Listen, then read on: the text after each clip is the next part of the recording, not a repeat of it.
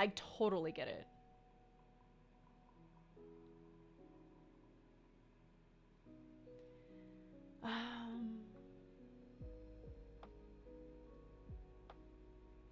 A simple way of explaining this is that some people simply don't want to show their face and so prefer a character. It's fine, it's their choice.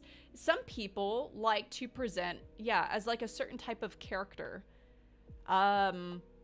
Maybe they want like a very specific vibe.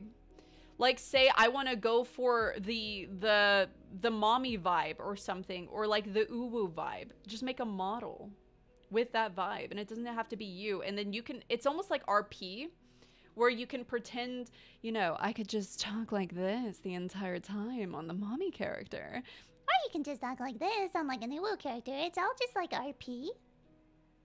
You know? You can do whatever you want. I think it's kind of cool.